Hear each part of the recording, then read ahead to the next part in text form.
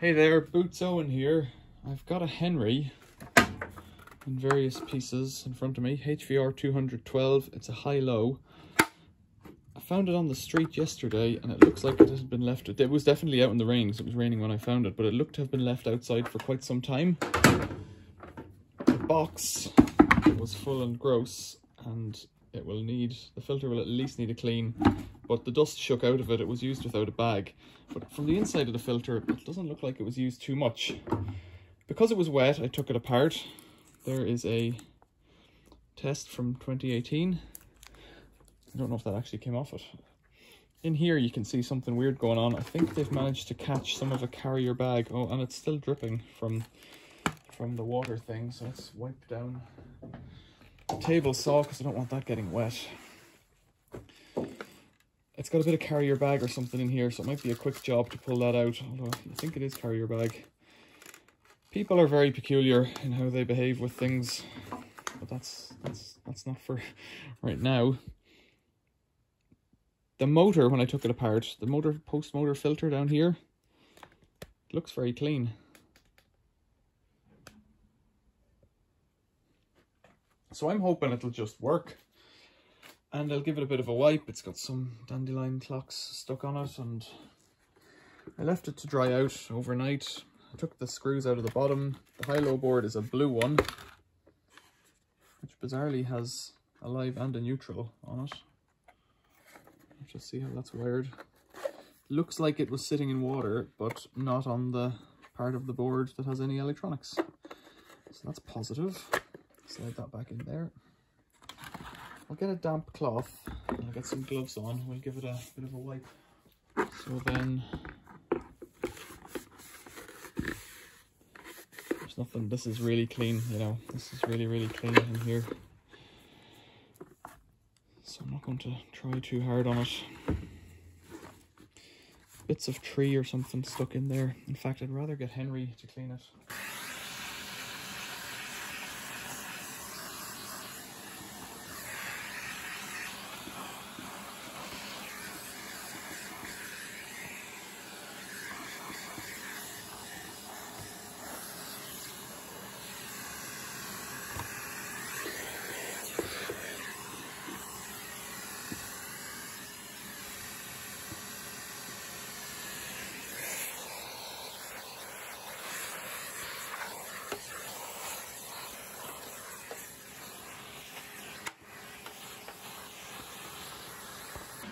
Okay, that's looking good.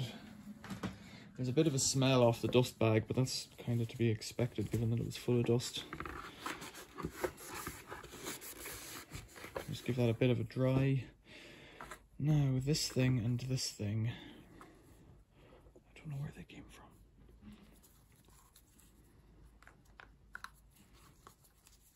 I think that goes like that. I think this goes like this, is it? These three. Can't tell. I think it lines up. I think it lines up somehow, but I'm not entirely sure. Might be it. Let's just give it a go. So these cables have to clip in here.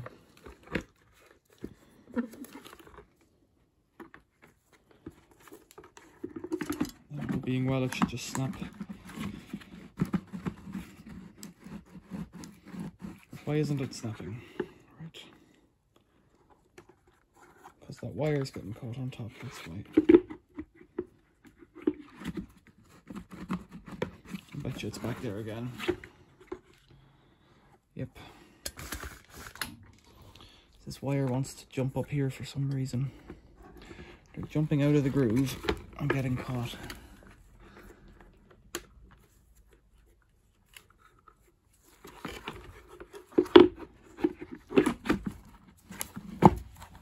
It. So 3 screws to go back in on the bottom.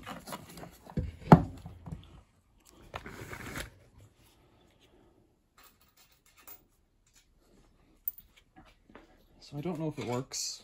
I haven't tested it. I didn't want to test it in case it was still wet.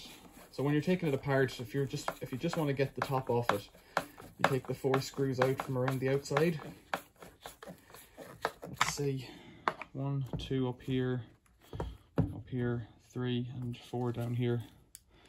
And if you want to get into the motor, then you take out a further 3, the 3 that I'm putting in now.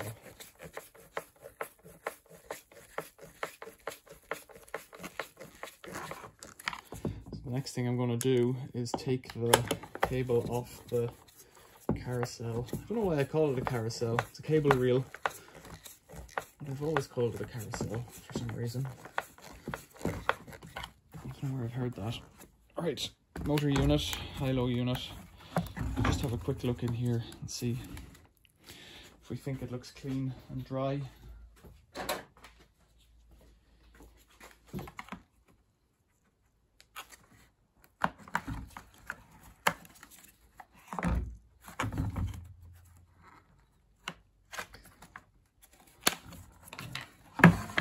Very clean. Ooh, oh yeah, it's okay. I thought that connector was falling off, but it's a double connector.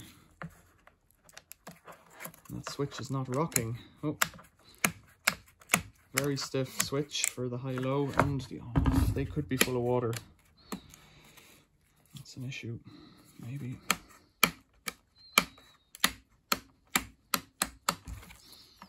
Let's take a look inside. Need a smaller screwdriver.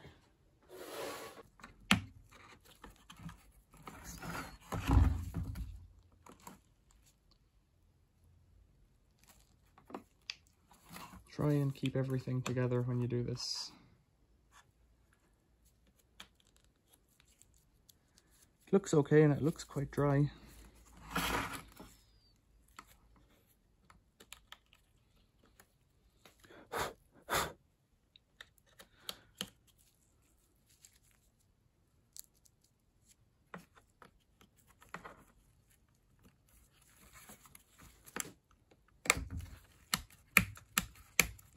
I hope I've got the right way around.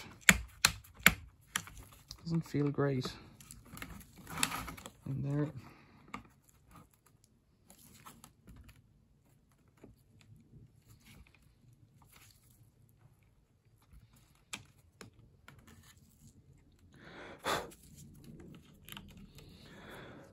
But it is dry. I'm not going to do much more with that. These little spring-loaded buttons, they're okay. As you can see, I'm leaving evidence that I've been in here. You could probably use a plastic tool to bludgeon your way in there, but I'm obviously not. Now, cable reel. It does smell a bit of somebody else's dirty house, somebody else's dirty machine. What I'll do is I'll unroll it and then pull the cable through the cloth. I'm kind of interested to see what this orange thing is. This cable didn't dry out overnight.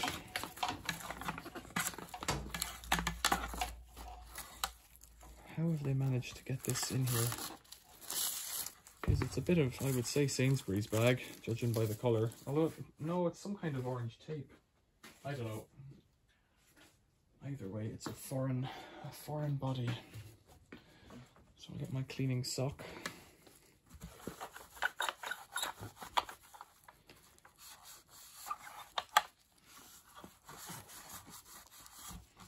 Whether or not you clean this is kind of up to you out here, because this bit around the edge, because you'll never see it again once it's tied into the machine. It kind of comes down to how thorough you want to be. You can take it completely apart and put it in the dishwasher. Right, I'll pull this cable through my hands using the sock as a cloth to clean it. There's nothing on it other than tap water. You could put a bit of washing up liquid onto it, but then you've got bubbles. So there could be any number of faults. What have I seen recently? Broken cables mostly recently, where the cable had failed internally at the plug was the last one I saw. I've seen quite a few failed switches recently.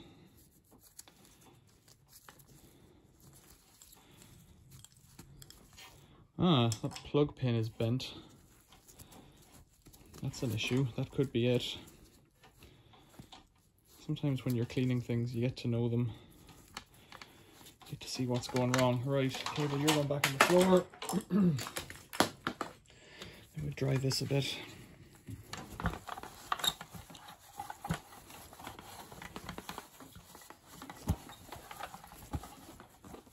I'd like to dry it inside, but I think I'll just leave it apart for now if it gets going.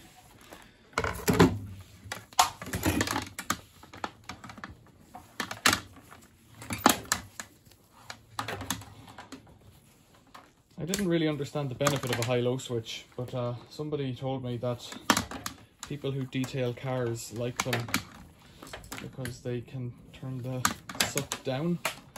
Apparently that's useful in some fields.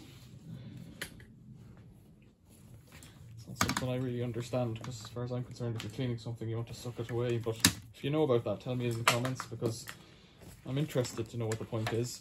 I think if you're doing like rugs on the floor, you know, they'll skate all over the place if you don't have them, I don't know, not screwed down, but held down somehow. So let's put this cover back on here. Just snaps in. And sit this here. It was pretty clean, so I don't mind starting it. Sit that on top. Turn it off. I don't know which way it was on and off, actually. I think. Let's bend this pin back. So with a pair of pliers. Broken, or did it just click the plastic?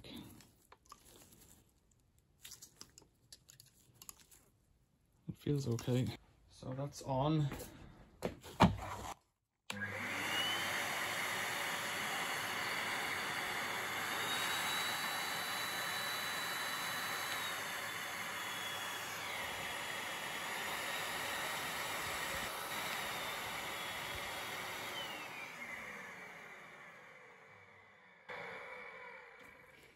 Well, there isn't much to this, I've got to say.